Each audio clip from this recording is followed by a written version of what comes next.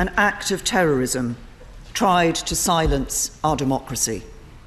But today we meet as normal, as generations have done before us and as future generations will continue to do, to deliver a simple message: we are not afraid, and our resolve will never waver in the face of terrorism.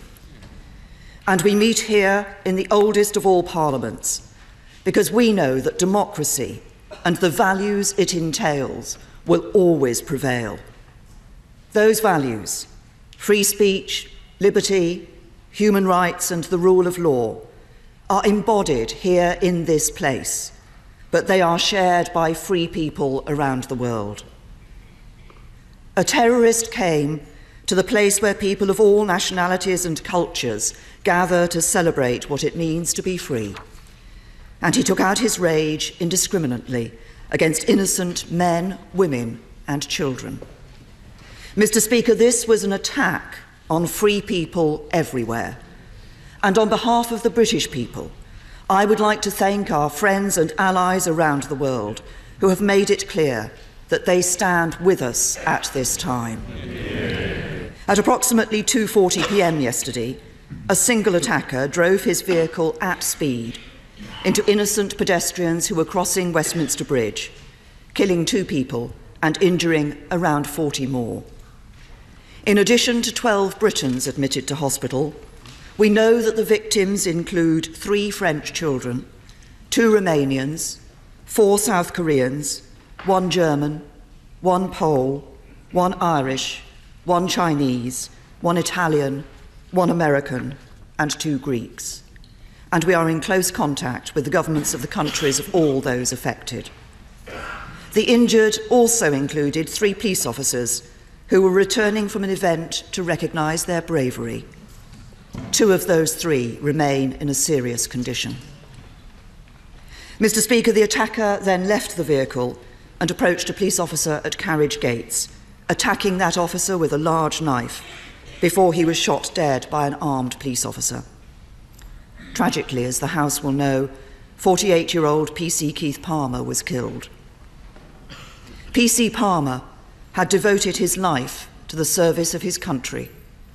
He had been a member of the Parliamentary and Diplomatic Protection Command for 15 years and a soldier in the Royal Artillery before that. He was a husband and a father, killed doing a job he loved. He was every inch a hero, and his actions will never be forgotten. Yeah. I know the whole House will join me in sending our deepest condolences to his family and to the families and friends of all those who've been killed or injured in yesterday's awful attacks. Mr. Speaker, yesterday we saw the worst of humanity, but we will remember the best. We will remember the extraordinary efforts to save the life of PC Keith Palmer, including those by my right honourable friend, the member for Bournemouth East. Yeah. And we will remember the exceptional bravery of our police, security and emergency services, who once again ran towards the danger, even as they encouraged others to move the other way. On behalf of the whole country, I want to pay tribute to them for the work they have been doing to reassure the public, treat the injured, and bring security back to the streets of our capital city. That they have lost one of their own in yesterday's attack only makes their calmness and professionalism all the more remarkable. Mr. Speaker, a lot has been said since terror struck London yesterday. Much more will be said in the coming days. But the greatest response lies not in the words of politicians, but in the everyday actions of ordinary people. For beyond these walls today, in scenes repeated in towns and cities across the country, millions of people are going about their days and getting on with their lives.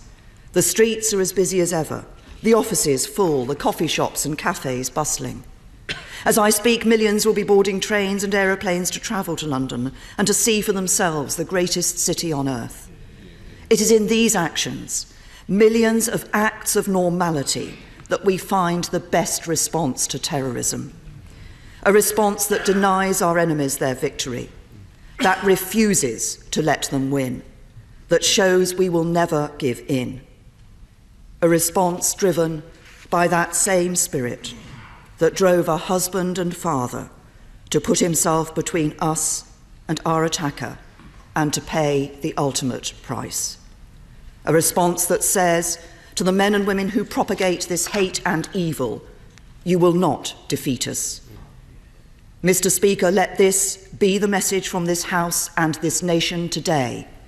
Our values will prevail. And I commend this statement to the House.